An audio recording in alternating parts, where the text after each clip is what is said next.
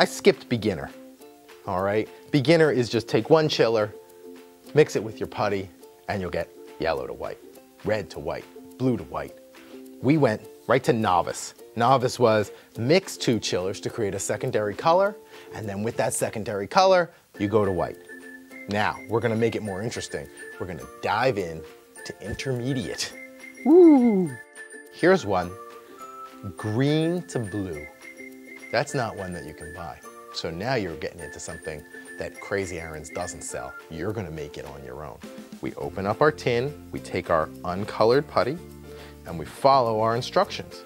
And it says that we need a yellow chiller and a blue thriller. We're gonna take some yellow chiller. You know, when you're dealing with primary colors, it's always good to know that blue and red have a certain, I'll use the word density, a certain amount of them goes a long way. But yellow is special, and it's the frustration of every graphic designer and every painter, because yellow looks great on its own, but it doesn't have a lot of density. So you need a lot more yellow to get yellow versus blue and red. And the same is true with your Mix by Me Hypercolor Thinking Putty kit. So I'm gonna use a good amount of yellow. I think I'm gonna actually use a kind of a heap amount, because that's gonna give us the yellow that we need. And I'm gonna start mixing that in to my putty. And then I'm gonna use my blue thriller. Knowing that yellow is easily overpowered by blue, I'm gonna use a smaller amount of blue. Probably this is more like a glob size rather than a heap. And we're gonna start mixing it together. Now, everybody knows yellow and blue make green. And you're going to see it's going to start turning green. But as it gets warmer and warmer and the yellow disappears, it's going to turn more blue. You can see it's pretty blue. It's a little bit greeny, so I'm gonna add a little more blue thriller just to blue it up. And then once I've done that, oh yeah, now you're starting to get some of that iridescence, that shiny effect with this blue.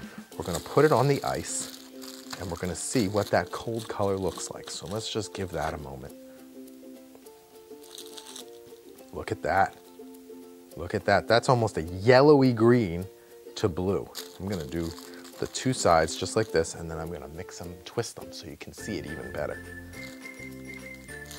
All right, so look at that. You can see the color difference right there. So now you've made a hypercolor that's really nothing like anything Crazy Aaron makes. And you can put it in here. And then of course, we can color it in. What name should we give it? Any ideas?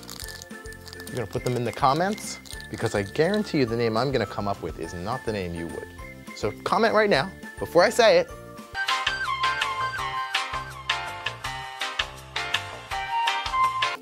Wait for it. Okay, I'm going to call it Green Grass Surprise. No, wait, I already did a surprise. I don't wanna do another surprise. I'm gonna call it Grass and Sky. There you go. All right, so grass, and I'm gonna need my light blue pencil. Gonna need my light blue pencil here. Grass and sky. And I'm gonna make blue. I'm gonna give it kind of a crosshatch pattern this time. And then I'm gonna color this in.